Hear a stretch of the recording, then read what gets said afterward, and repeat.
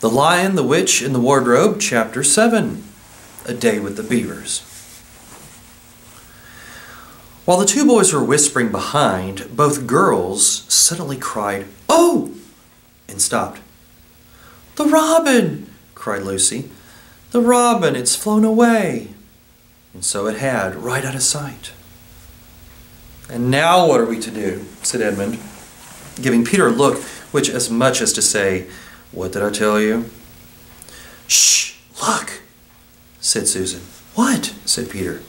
"There's something moving among the trees over there to the left." They all stared as hard as they could, and no one felt very comfortable. "There it goes again," said Susan presently. "I saw it that time too," said Peter. "It's still there. It's just gone behind that tree." "What is it?"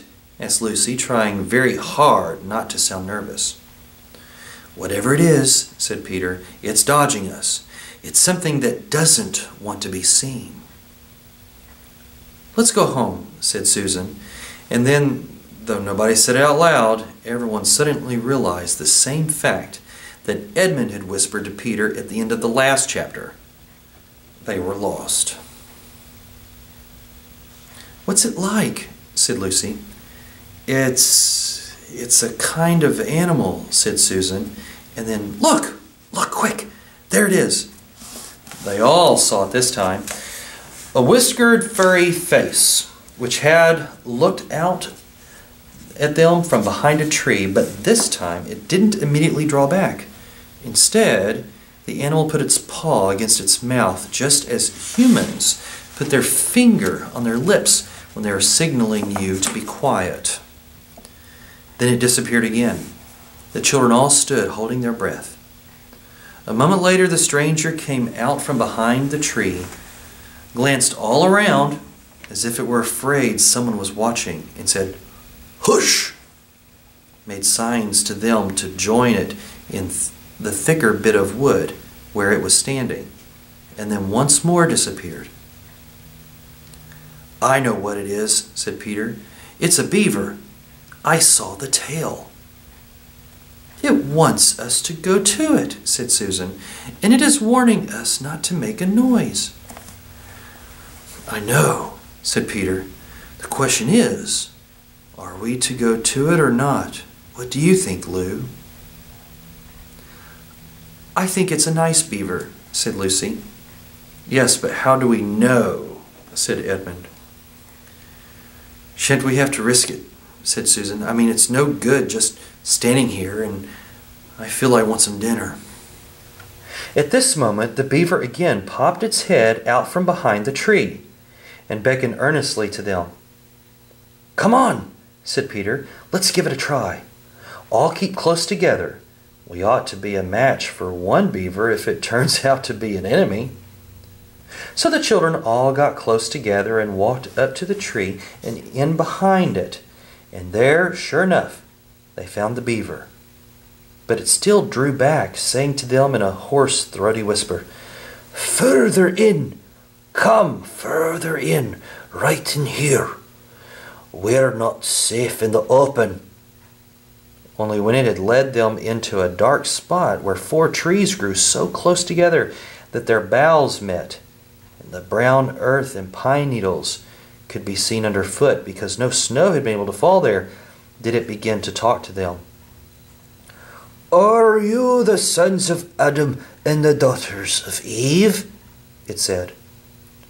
"We're some of them," said Peter. "Shh," said the beaver. "Not so loud, please. We're not safe in here." "Why? Who are you afraid of?" said Peter.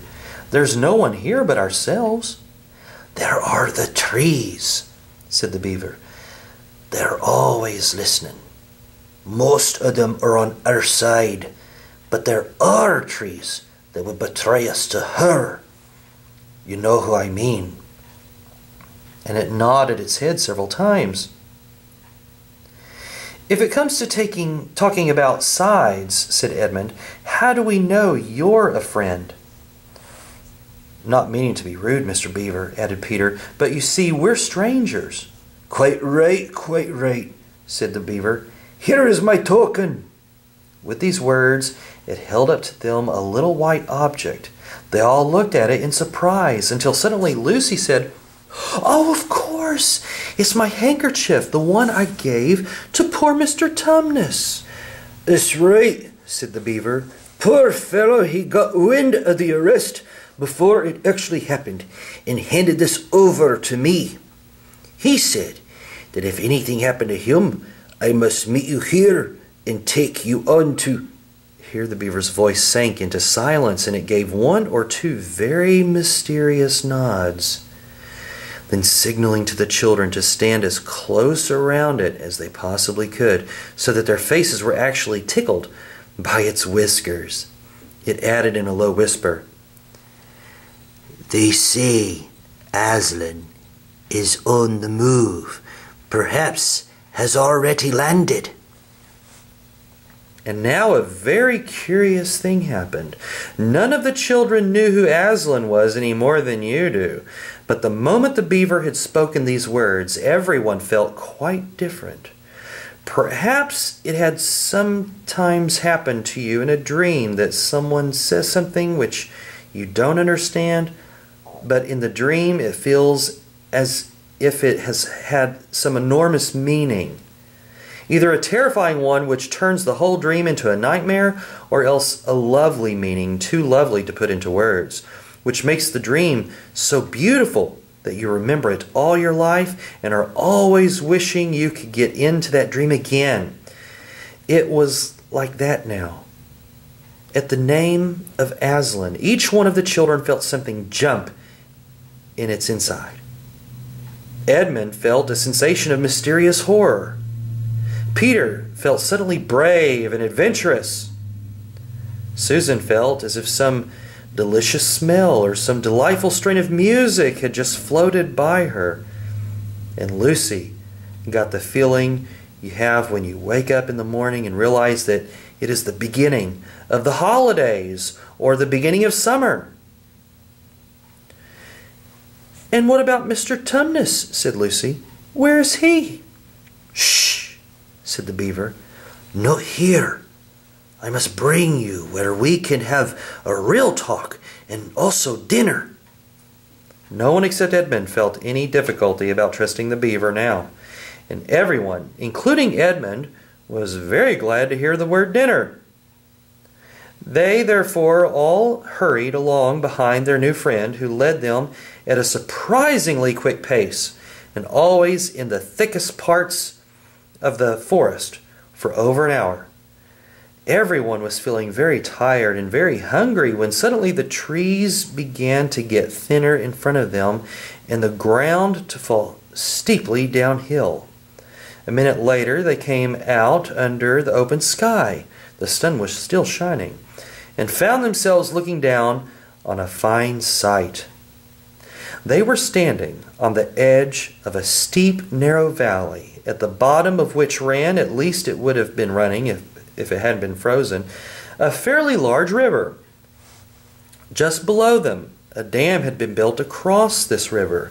And when they saw it, everyone suddenly remembered that, of course, beavers are always making dams, and felt quite sure that Mr. Beaver had made this one. They also noticed that he now had a sort of modest expression on his face, the sort of look people have when you are visiting a garden they've made or reading a story they've written. So it was only common politeness when Susan said, "What a lovely dam!" And Mr. Beaver didn't say hush this time, but merely a trifle, and it isn't really finished." Above the dam there was what ought to have been a deep pool, but was now, of course, a level floor of dark green ice. And below the dam, much lower down, was more ice, but instead of being smooth, this was all frozen into the foamy and wavy shapes in which the water had been rushing along at that very moment when the frost came, and where the water had been trickling over and spurting through the dam, there was now a glittering wall of icicles, as if the sides of the dam had been covered all over with flowers and wreaths and festoons of the purest sugar. And out in the middle, and partly on top of the dam, was a funny little house shaped rather like an enormous beehive. And from a hole in the roof, smoke was going up, so that when you saw it, especially if you were hungry, you at once thought of cooking and became hungrier than you were before. That was what the others chiefly noticed, but Edmund noticed something else. A little lower down the river there was another small river which came down another small valley to join it. And looking up that valley, Edmund could see two small hills, and he was almost sure they were the two hills which the White Witch had pointed out to him when he parted from her at the lamppost that other day. And then between them, he thought, must be her palace, only a mile off or less. And he thought about Turkish delight, and about being a king. And I wonder how Peter will like that, he asked himself, and horrible ideas came into his head. Here we are, said Mr. Beaver, and it looks as if Mrs. Beaver is expecting us. I'll lead the way, but be careful and don't slip. The top of the dam was wide enough to walk on, though not for humans. A very nice place to walk because it was covered with ice, and though the frozen pool was level with it on one side, there was a nasty drop to the lower river on the other. Along this route, Mr. Beaver led them in single file right out to the middle, where they could look a long way up the river and a long way down it. And when they had reached the middle, they were at the door of the house. Here we are, Mrs. Beaver, said Mr. Beaver. I found them. Here are the sons and daughters of Adam and Eve. And they all went in. The first thing Lucy noticed as she went in was a burring sound. And the first thing she saw was a kind-looking old she-bear sitting in the corner with a thread in her mouth, working busily at her sewing machine. And it was from it that the sound came. She stopped her work and got up as soon as the children walked in. "So you've come at last," she said, holding out both her wrinkled old paws. "At last! To think that ever I should live to see this day. The potatoes are boiling, and the kettle's singing, and I dare say, Mr. Beaver, you'll get us some fish." "That I will," said Mr. Beaver, and he went out of the house. Peter went with him, and across the ice of the deep pool to where he had a little hole in the ice which he kept open every day with his hatchet. They took a pail with them. Mr. Beaver sat down quietly at the edge of the hole. He didn't seem to mind it being so chilly. Looked hard into it, then suddenly shot in his paw, and before he could say Jack Robinson, had whisked out a beautiful trout. Then he did it all over again until they had a fine catch of fish. Meanwhile, the girls were helping Mrs. Beaver to fill the kettle and lay the table and cut the bread and put the plates in the oven to heat and draw a huge jug of beer for Mr. Beaver from a barrel which stood in one corner of the house, and to put on the frying pan and get the dripping hot. Lucy thought the Beavers had a very snug little home that was not at all like Mr. Tumnus's cave. There were no books or pictures, and instead of beds, there were bunks like on board ship built into the wall. And there were hams and strings of onions hanging from the roof, and against the walls were gumboots and oilskins and hatchets and pairs of shears and spades and trowels and things for carrying mortar in, and fishing rods and fishing nets and sacks. And the cloth on the table, though very clean, was very rough. Just as the frying pan was nicely hissing, Peter and Mr. Beaver came in with the fish, which Mr. Beaver had already opened with his knife and cleaned out in the open air. You can think how good the new caught fish smelled when they were frying, and how the hungry children longed for them to be done. and how very much hungrier still they had become before Mr. Beaver said, "Now we're nearly ready." Susan drained the potatoes and put them all back in the empty pot to dry on the side of the range, while Lucy was helping Mrs. Beaver to dish up the trout, so that in a very few minutes everyone was drawing up their stools. It was all three-legged stools in the Beavers' house, except for Mrs. Beaver's own special rocking chair beside the fire, and preparing to enjoy themselves. There was a jug of creamy milk for the children.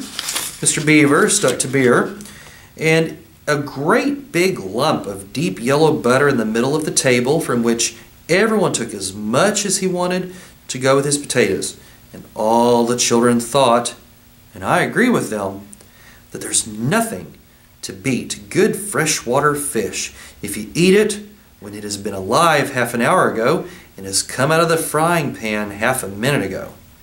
And when they had finished the fish, Mrs. Beaver brought unexpectedly out of the oven a great and gloriously sticky marmalade roll, steaming hot, and at the same time moved the kettle onto the fire so that when they had finished the marmalade roll, the tea was made and ready to be poured out.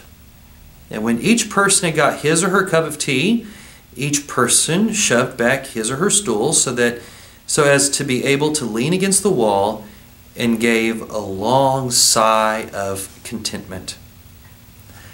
"And now," said Mr. Beaver, pushing away his empty beer mug and pulling his cup of tea toward him, "if you'll just wait till I've got my pipe lit up and going nicely, why now we can get to business. It's snowing again," he added, cocking his eye at the window. "That's all the better, because it means we shan't have any visitors.